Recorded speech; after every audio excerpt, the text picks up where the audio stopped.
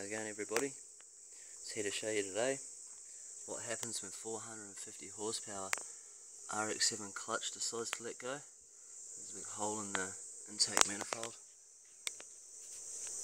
Look over here, the exhaust manifold, turbo manifold, completely destroyed. Let's shoot down here. There's the rx7. There's the 13B on the crown.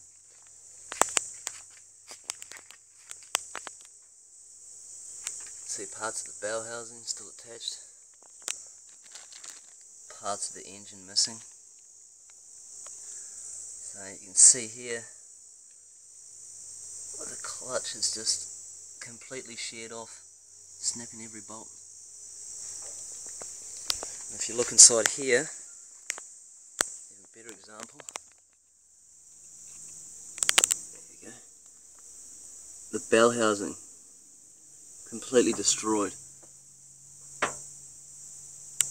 The dump pipe, same thing, squash paper thin.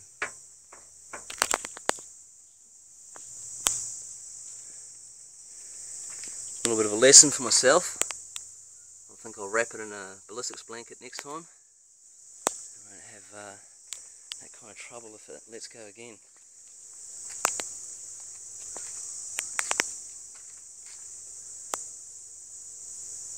Bit of a shame, but we'll start again now.